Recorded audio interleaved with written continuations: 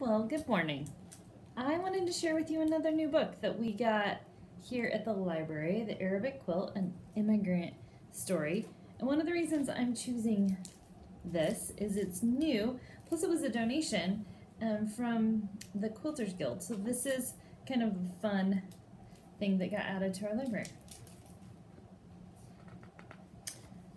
Oh, look, I think that gives us an idea of the quilt that is going to be made. I wonder if any of you guys know how to quilt. I've tried making quilts. They haven't gotten very far.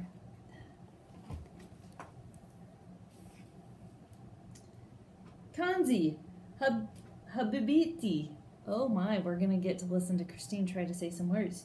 You're going to be late to the first day of school, Mama calls. I'm coming, Mama. Kanzi stuffs her notebook into her backpack and quickly but carefully folds her quilt, the special one Tita made in Egypt. Breakfast is delicious.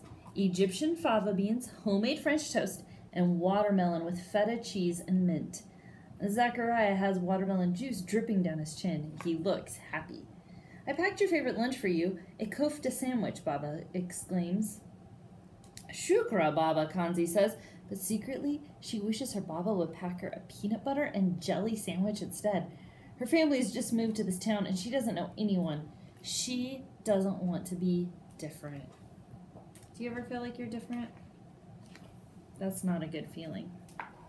In the car, Mama sings along with the songs on the Arabic radio channel. When they pull up to the school, Kanzi turns down the radio volume. Mama gives her a confused look. Good luck today, Mama says. Bahibek. I love you too, Kanzi responds.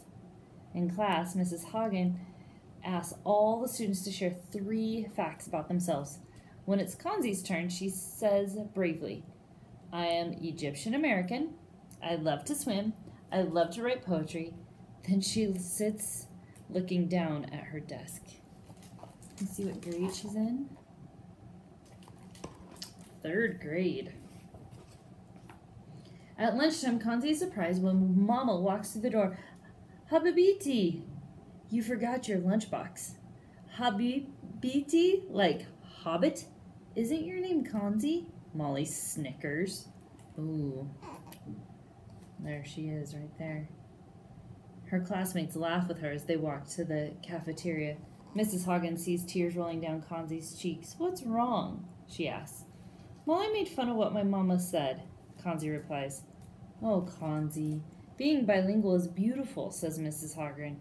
Don't let anyone make you feel ashamed. You are special. That night, as Mama puts leftovers, Sherbet adds in Kanzi's lunchbox. Kanzi gently pats Mama's back. Can you please pack me a turkey sandwich instead? Before bed, Kanzi writes a poem as she hugs her quilt, which smells like Tita's home. Like she wants her food even to help her feel like she's a part and not different. The next day, Molly says, Mrs. Hagen said I hurt your feelings. I'm sorry I laughed at your mom's language. It sounded funny. It may sound funny to you, but that's only because you don't speak Arabic, Kanzi says. She feels a lump forming in her throat. My parents say that learning different languages makes a person smarter and kinder, she blurts out.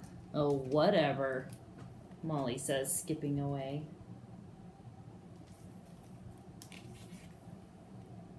Mrs. Hagen calls Kenzie to her office. I found this notebook on the floor and it's open to a lovely poem, she says.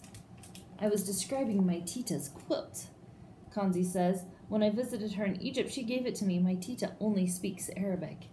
Mrs. Hagen smiles. That is special. I would love to see your quilt. Can I bring it to school, Kanzi asks. Sure, bring it tomorrow, Mrs. Hagen says.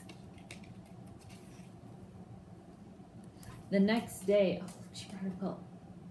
The next day, Kanzi unfolds her quilt in front of the class. Her heart is pounding. This is my quilt that my Tita in Egypt made, she says. That's cool. I want to make a quilt like that, Deshawn says. Maybe we can all make one for our classroom, Claire shouts.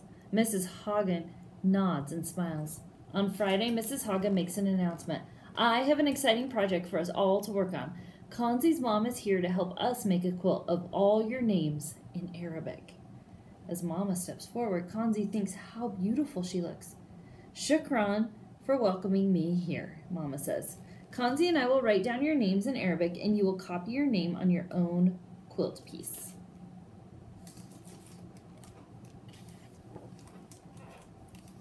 Molly is not enthusiastic about the project.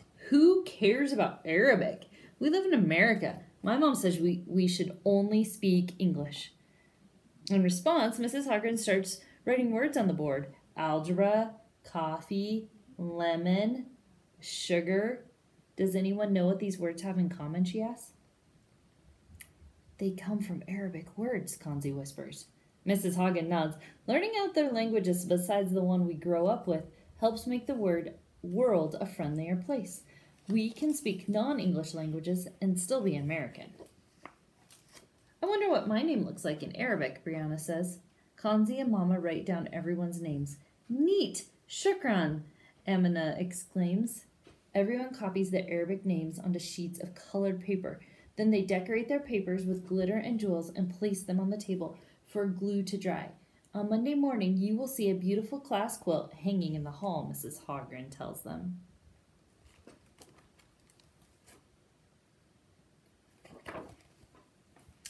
Kanzi is nervous when the bell rings on Monday morning and the kids file into school. What if the quilt didn't turn out nicely?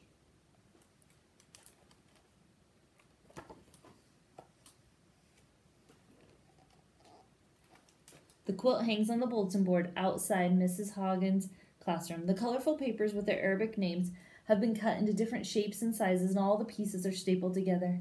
Kanzi stands in awe reading names in Arabic. Claire, Leah, Molly, Ivy, Jack, Lucas, Brianna, Chang, Deshawn, Sam, Angela, Lily, Emina. Teachers and older students stop to look at the names, trying to figure out whose name is whose. Wow, look at those beautiful letters. They're like drawings, they say. Aren't those beautiful?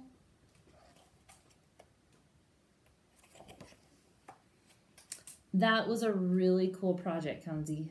Shukran, Kanzi's classmates tell her. I'm sorry I made fun of you, says Molly. I didn't realize how important a different language is. Can you write my mom's name in Arabic? I want to give it to her as a gift. Okay, Kanzi says. Do you want to go swimming soon? I'd love to, Kanzi nods as Molly hugs her. Leaving class a week later, Kanzi stops to look at the Arabic quilt one last time. Right across from her, she is surprised to see another collage of names in the language she doesn't recognize. Those are my classmates' names in Japanese, Kira says. Our teacher was inspired by your classroom's idea, and she asked me to help write everyone's name in Japanese. Aren't languages a beautiful thing? They can truly unite us. Kanzi smiles in agreement.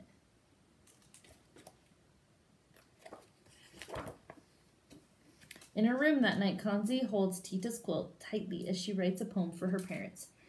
Shukran, Mama and Baba, for always encouraging me to be proud of speaking a different language and speaking it out loud. Languages can unite us together like a quilt, so I will always speak my languages without guilt. I will never be ashamed to speak in this language that is so unique. Bahabek, Mama, Bahabek, Baba.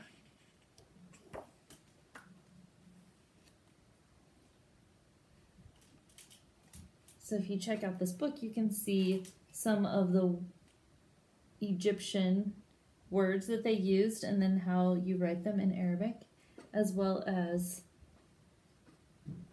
about the author, which is always fun.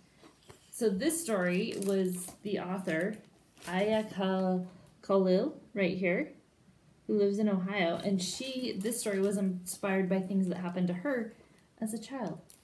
I love books that remind us that it's okay to be a little bit different, and that sometimes it's our differences that make us special and can unite us.